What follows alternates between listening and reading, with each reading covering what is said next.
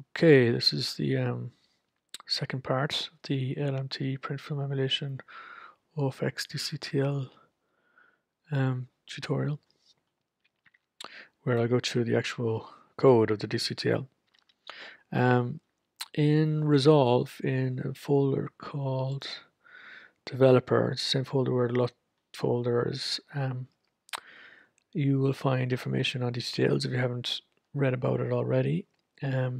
And there is a README text file as well as some other examples which go through the basics of DCTL and list of functions, preset functions that can be used. So if you haven't gone over this, I would advise, because otherwise you're probably not going to make much sense of what's to follow. So we're looking at the DCTL. At the top, you see all these defined parameters, and these are the actual parameters that appear in the plugin. These ones here. So it's just basically defining them and the default value and the range.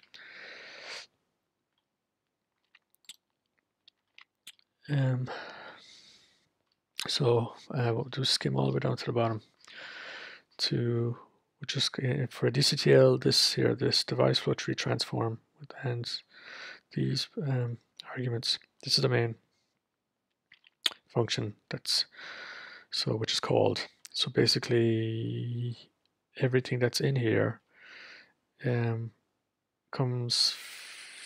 is a combination of variables and functions that are written in the early part of DCTL. So for example, start aces, we make it into a float 3 aces with the red, green and blue that's coming in. If depending on whether it's ticked in Resolve, you see a box here, aces CCT.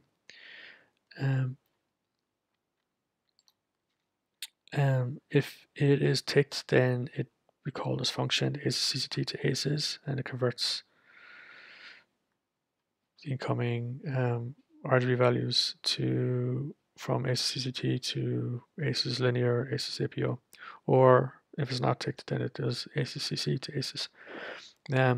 So yeah, these two functions are in amongst here, and some of them are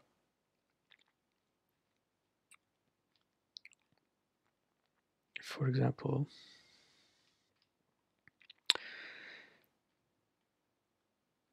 aces CCT to aces actually calls other functions, basically which other predefined functions, which is the aces CCT to linear. And then it calls a function which is the F3, which is basically a float 3 multiplied by 3 by 3 matrix. Which is, and that 3 by 3 matrix is the AP1 to APO matrix. So a lot of the functions have functions embedded within them. And that's a bool. So because it comes down as a that box basically ticked. Basically, if it's ticked, yes, true, it's true. If it's not ticked, it's false. And you have the math here, which is if this is true, question mark, if it's true, then do this.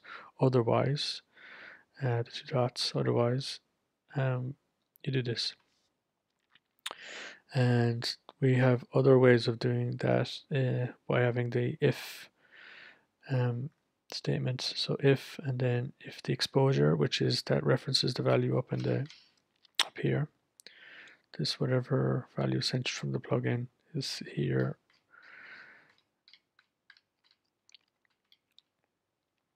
And then it applies this function, which is exposure function, which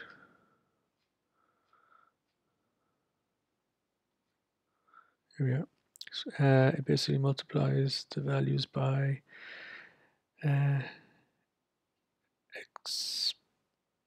exponential 2, or basically multiplies by 2 to the power of. So that's why you can have proper stops, because it's in linear light and you're applying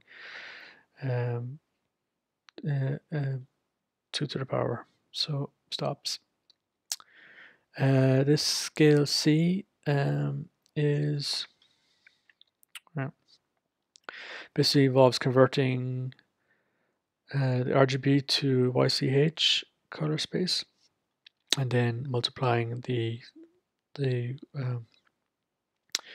C part, which is Y, is if it's X, Y, Z, so Y is the second. So if Y is the second, then which is here, just C.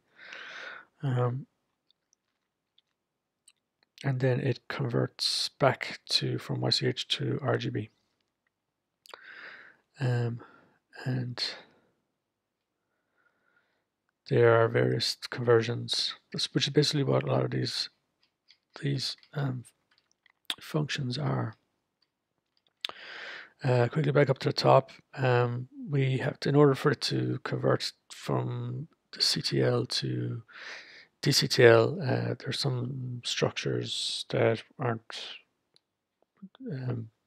there by default, so we create them, which in case of which the chromaticity structure is the flow to red, green, blue, and white. Some define things. If that's what this means, is if it hasn't been defined already, define it. Otherwise, there's no need.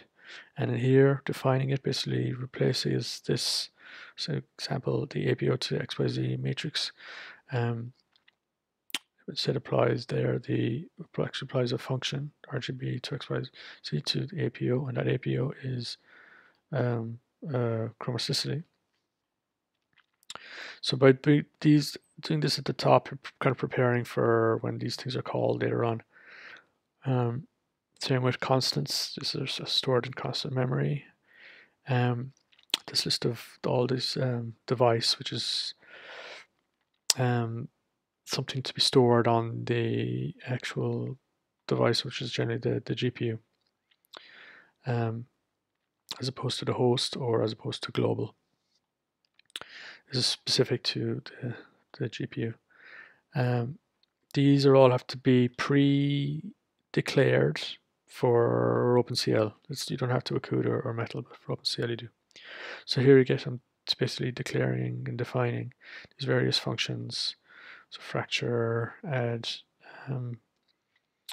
a float to float 2 dot function, clamp, max, and then make mat3, which make a 3x3 matrix with 3 float 3s. Multiply float 3 by 3x3 matrix, multiply 3x3 matrix by 3x3 matrix, invert 3x3 matrix, transpose 3x3 matrix, which is kind of rotating it, a matrix, and exposure. So a lot of these have come from the CTL, but a lot of them had to be included anyway because it wasn't part of the DCTL library of functions, which is relatively limited compared to CTL, compared to GLSL, compared to a lot of other languages. But it is kind of new, and the thing is that you can, if it hasn't been declared, defined, you can do so. You can just add it to the top as a kind of a header inclusion. Right, back down. Okay. So this is basically all this math here is the ACES CDL, which you have your slope, your RGB slope and RGB offset, and then power. That includes the global. So you have the red and the global combined. And then you create the float 3s out of them, make float 3. And then you call this function here, which will then,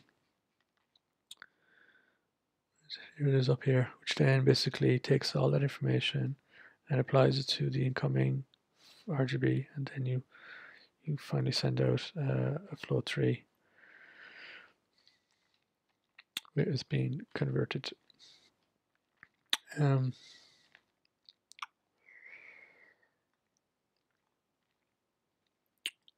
The gamma just linear is contrast.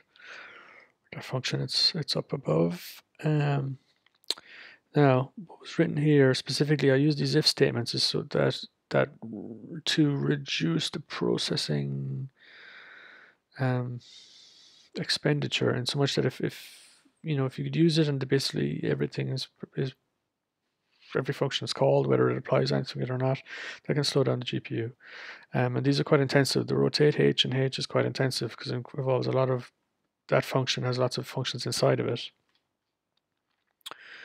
See here, to a degree, but it does converting from RGB to ICH and so on. There's interpolate 1D and anyway.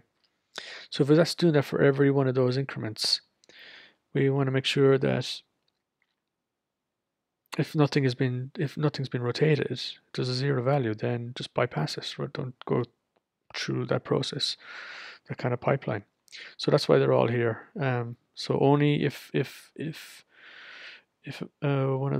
rotation or the scaling at C is used, then it's called upon.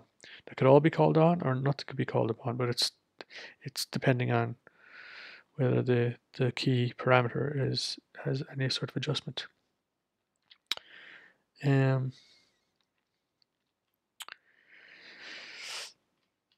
So yeah, that's the main body of the LMT, the PFE LMT. And what I added then to the previous version was the option of every grain. Again, there's an if statement there. So if that's been activated, then, because that can be quite intensive as well. You see the functions here, this noise and random overlay, they all get called. And the noise one is depending on how the intensity and depending on I think it's under resolution.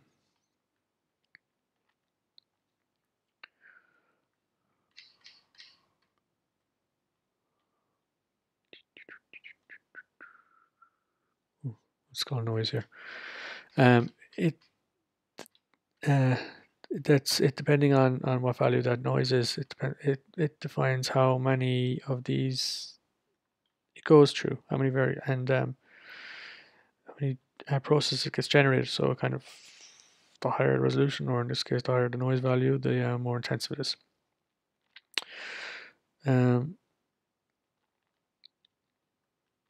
And there's an option for RGB, either hypermonochrane or RGB, and then that gets overlaid. And there's a particular overlay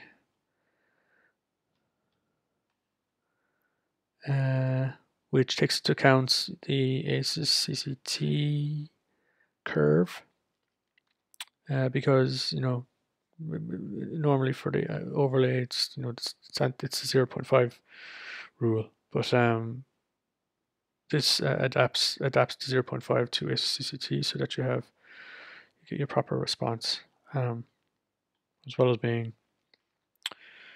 filmic response, because it is being applied in log. So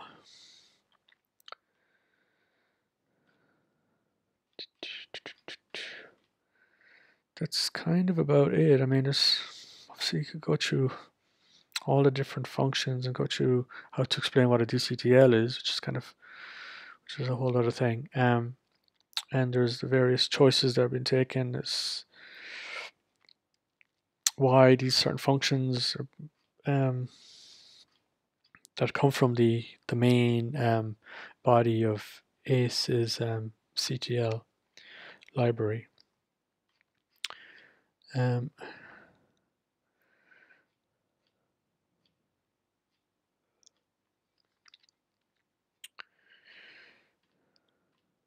But I can that's kind of about it. If you kind of get what the structure is, the main transform, and then basically you create the various functions that are required before it so that it gets called. And this is all self-contained. You don't need any other inclusion files with other versions of ACES DCTL. There are like a library of inclusion files, but for this to work on all systems and graphics cards and so on, it had to be self-contained, which is why everything that's used, its call and so on, is basically declared and defined before, which is why it's, even with a bit of trimming, it's just a little over 600.